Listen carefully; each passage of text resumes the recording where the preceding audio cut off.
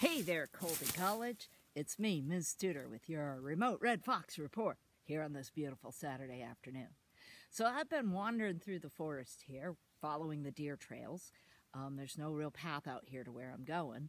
And I realized, oh yeah, the deer trails aren't going the way I'm going, because I saw this and I went, oh yeah, that's what I'm looking for. So, I wanted to kind of share with you a little bit about navigation out here in the woods. So the first place, I know these woods really well, and I have landmarks, and this is one of them. I just call this the big old red oak.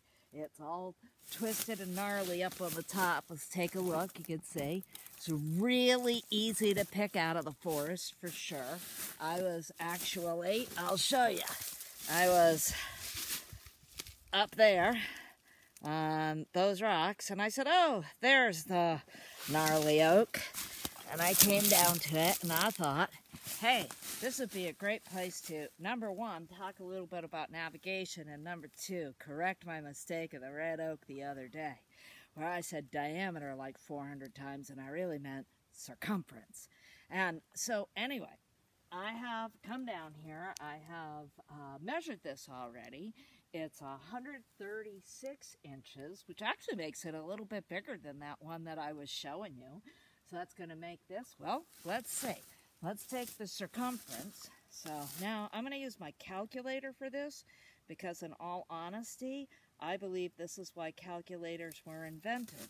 For people like me who are out in the woods and want to know the answer to something like this. So to get the diameter of a circle, well, to get the circumference of a circle, you take the diameter and multiply it by pi, 3.14.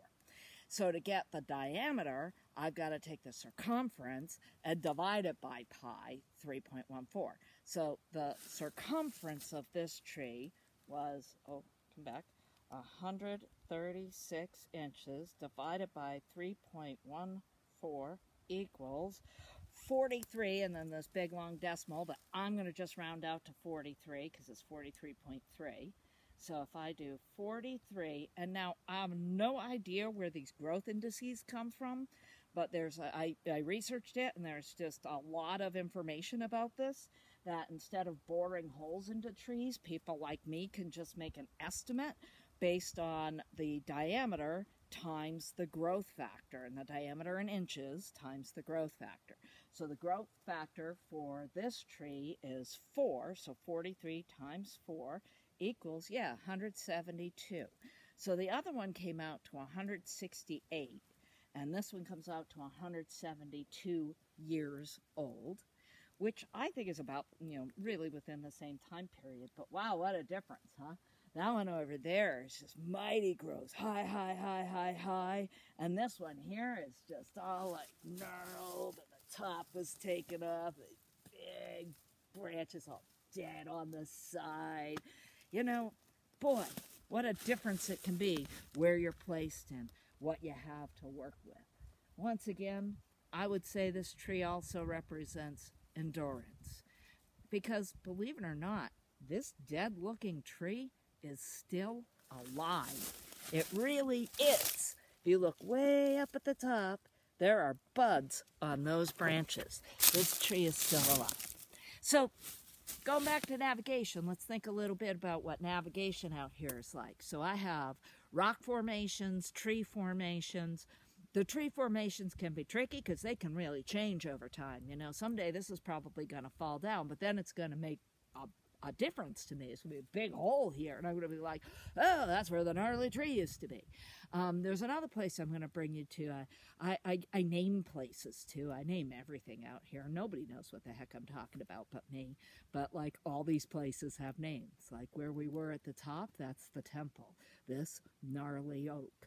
That big oak tree I brought you to, that's the grand oak. I name every place. Porcupine Ridge, gonna bring you there on another day. So the Breakfast Cliffs, gonna bring you there on another day. So right now we're headed down into a land that was once actually utilized quite heavily for agriculture and ranching, raising of small animals, particularly sheep. I'll tell you a little bit about that later. So for now, remember, if you're going to roam the woods and follow the deer trails, you better have some landmarks or a compass and a map with you, because they're not always going the same direction you are. So Miss Studer with your Red Fox Report.